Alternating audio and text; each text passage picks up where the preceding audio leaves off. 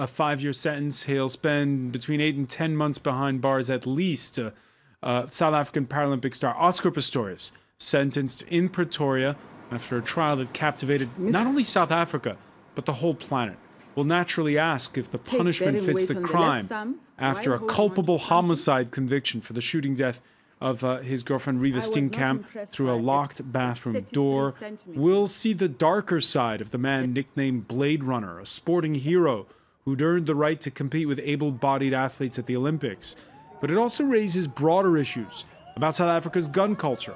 And even though Pistorius claims he thought Steenkamp was an intruder, that nation's high rate of domestic violence, also at a time when several American football players are also in the spotlight for their off-the-field behavior, it broaches the question of the public's hunger for role models and the standards to which they are held. Today, in the France 24 debate, we're looking at the sentencing of Oscar Pistorius. With us from Cape Town, her latest novel, Water Music, Margie ORFORD, the president of the South African branch of the prestigious Worldwide Writers Pen Club. Thank you for joining us here in the France 24 debate. Here in the studio, Paris-based South African rapper and DJ Mo Louder. Thank you for being with us. Thanks as well to Pauline, spokesperson for the women's rights group Oser le Féminisme. I guess you translate as Dare Feminism. Dare to be a feminist. Dare to be a feminist. There you go. And attorney Fabian Hincker, who among your works is looking at the relationship between violence and sports. Maybe we can talk about that a little bit later on. Sure. The France 24 debate, where you can join the conversation on Facebook and on Twitter, our hashtag F24debate. During his trial, an emotional Oscar Pistorius at time broke down. This Tuesday, he was calm and collected as he was taken away to prison. Kedavan Gorgestani has the story. Mr. Pistorius, please rise. A fair and just sentence both to society and the accused. That's how Judge Masipa qualified her sentencing in the Oscar Pistorius trial. The double amputee Olympian was sentenced to 5 years in prison for killing his girlfriend Reena Steenkamp last year. Her family was relieved the 7-month trial was over and welcomed the sentence. He could be out after just a year or so. Doesn't matter, he's going to pay something. Do you think justice has been served? Yes. Pistorius killed Steenkamp on Valentine's Day after shooting her through a toilet door in his home, but claimed he mistook her for an intruder. Last month, Pistorius was convicted of culpable homicide, but not of murder, a decision that many want to see overturned, including the ruling ANC party's Women's League. The state prosecuting authority is considering an appeal. Pistorius' uncle criticized prosecutors for trying to make a premeditated murder charge stick, but said his family could now move on. The court has now handed down judgment and sentence, and we accept the judgment. Oscar will embrace this opportunity to pay back to society. Pistorius was immediately escorted to a holding cell, but the athlete may not spend much of his sentence behind bars. He could be eligible for house arrest in less than a year. Margie ORFORD, was this the right sentence? A couple of commentators in South Africa have said that the sentence was right for the conviction of culpable homicide. I think where the main question has been is whether he should have been found guilty of only culpable homicide. It was possible for the judge to have given him a much longer sentence for culpable homicide, but she weighed up in her very measured and considered way custodial sentence with a rehabilitative sentence, so a shorter sentence. You know, I think this sort of my own feeling was that the crime that he committed, the culpability, the carelessness with which he shot at Reena, the grouping of the bullets around the door, spoke to extreme negligence, and I would have preferred to see a harsher sentence, I must say. But having said that, the judge's call for an idea of mercy and of rehabilitative, restorative justice was, in a way, I suppose, kind of refreshing after so much sordidness, so much violence, so much all the stuff that we've seen on display in the Pistorius trial and with all the other trials of women that are killed. So I can't decide. I mean, the judgment was so clear, but the sentence to me seemed extremely light. 5 years, he will serve 1/6 of that sentence before he comes up for parole, so he could be back on the streets in 10 months. Mo LAUDI, do you agree? Yes. Yes, definitely. I think having grown up in South Africa, I see that we much more used to crime, and so people tend to go to the extremes, and guns are everywhere. So with a sentence like that, and he's going to be even less than 10 months in jail. I think he should have been longer. Should have been longer. How about you, Fabian? Well, it's pretty hard to answer this question straightforward because there has been a judge who has studied all the elements of this case, and they found him guilty of culpable homicide, which is not a murder, with premeditation. So as long as it is this qualification of crime who has been used by the judge, the sentence is quite severe for this kind of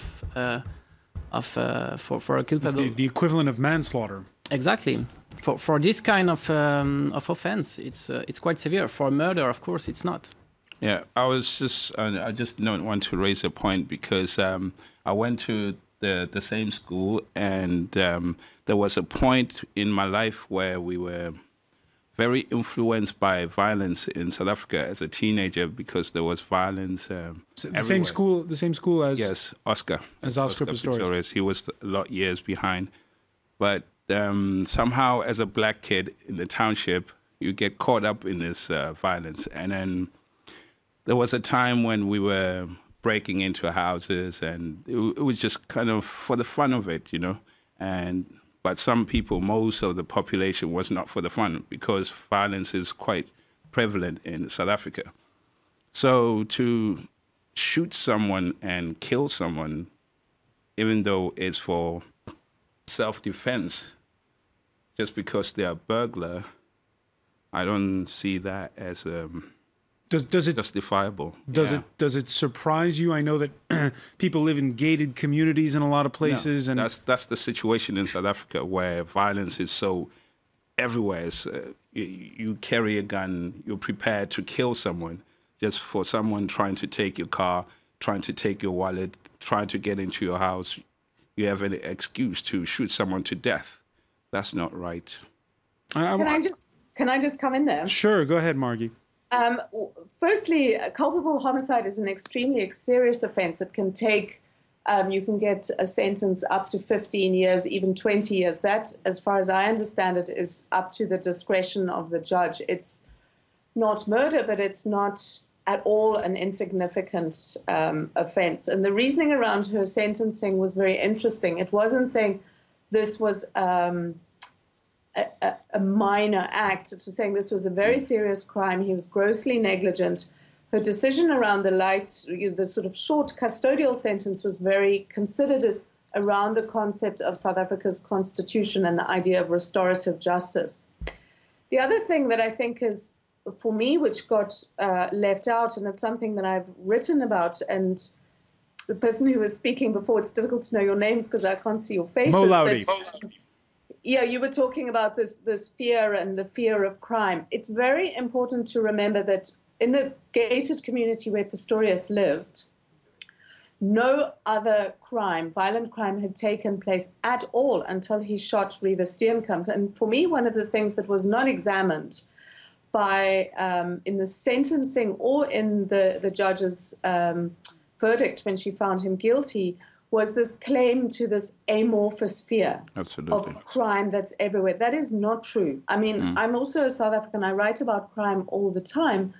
And many, often white people, will claim this fear to terror of crime. Therefore, any action is justified.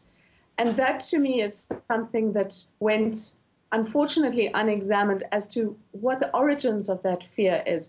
Why Pistorius and other South Africans like him feel it's reasonable to get up in the night and start Rambo shooting in your own home.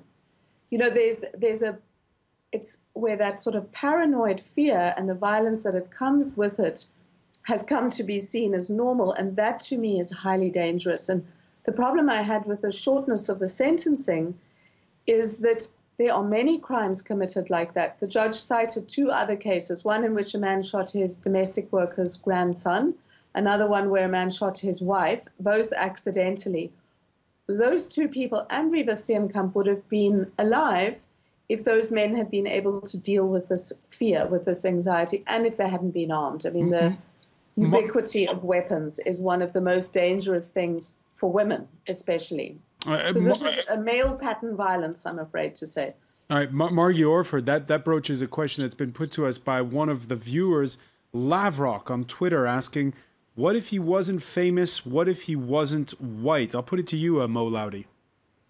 Yeah, that's exactly the situation where if he wasn't that famous, if he wasn't white, he would have got a harsher sentence. And that's how it is because of his background, and he has more privilege than most people. So even the judge and the society will see him in a different light. I want to get back to the original point that Margie made at the beginning, which wasn't so much the length of the sentence, but the conviction that troubled her, the fact that it was a manslaughter conviction, not a murder conviction. Well, I won't comment on the judgment because I'm not a judge, but what I will comment on is that it's a very typical case of what happens in a very broad scale, is that masculine violence kills women at a very broad scale. And what is also typical about this case is that it was not acknowledged as domestic violence, as masculine violence against women. We have testimony by his ex-girlfriend who said that he was violent to her, that he was very possessive, very jealous. Yeah, he had a past history. He locked her up, he beat her. So he is a machist, and he killed his wife because of his machist mentality and behavior.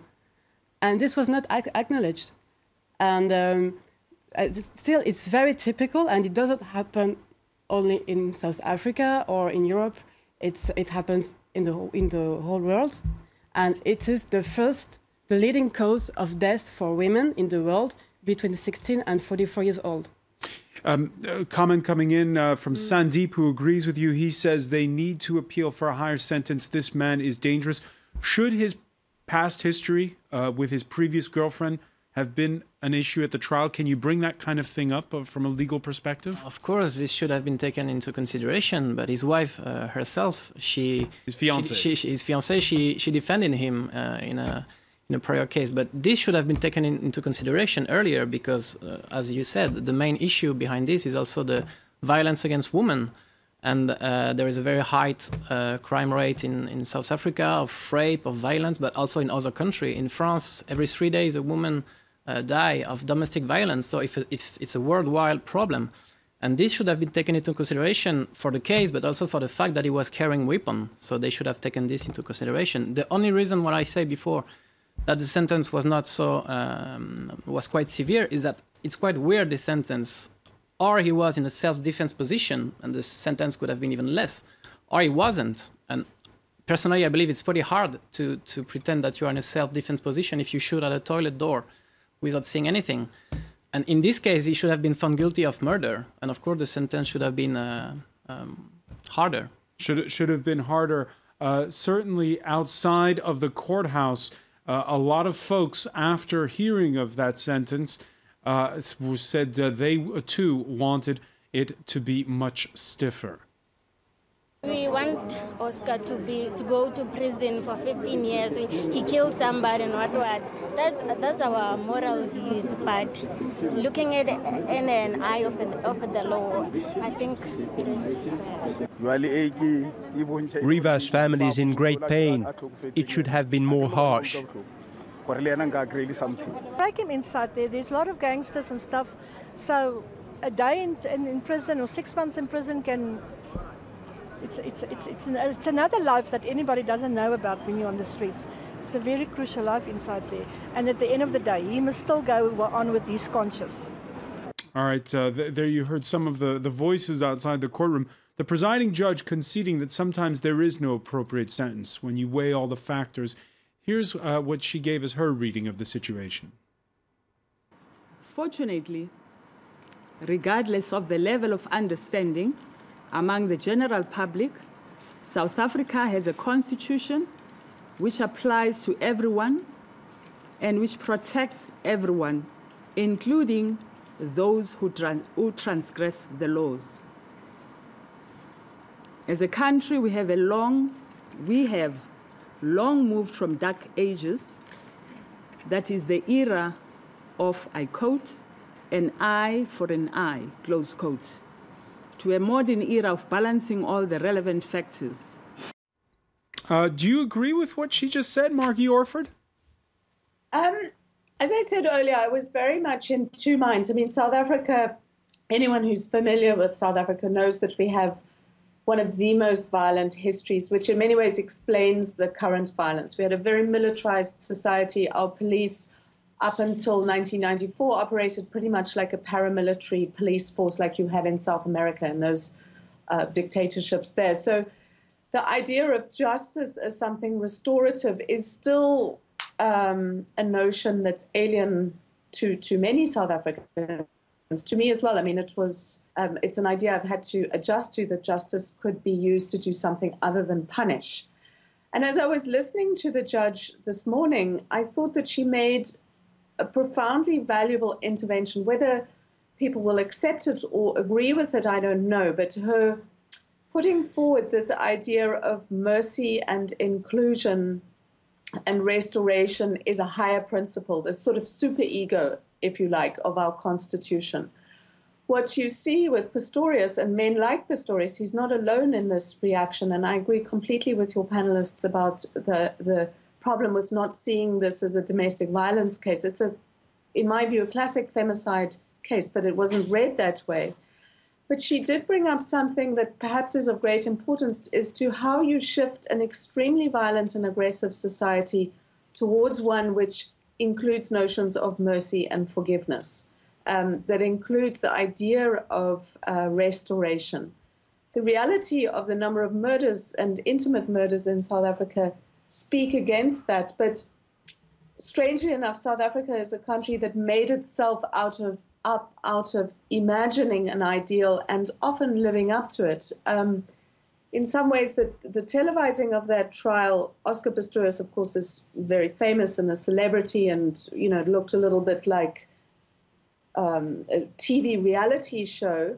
On the other hand, how a court works, and this was on its best behavior, was also demonstrated. So I think perhaps as we think through the judgment and what it meant with Judge Mapisa using that idea of mercy and restorative justice rather than retributive justice is perhaps something that's painful to reflect on, but maybe that is a way towards healing other than this very punitive form of justice. I don't know. You see the point. We're going to pick up on that point, Margie, when we come back. We're going to have to take a very quick break. Stay with us. You're watching the France 24 debate.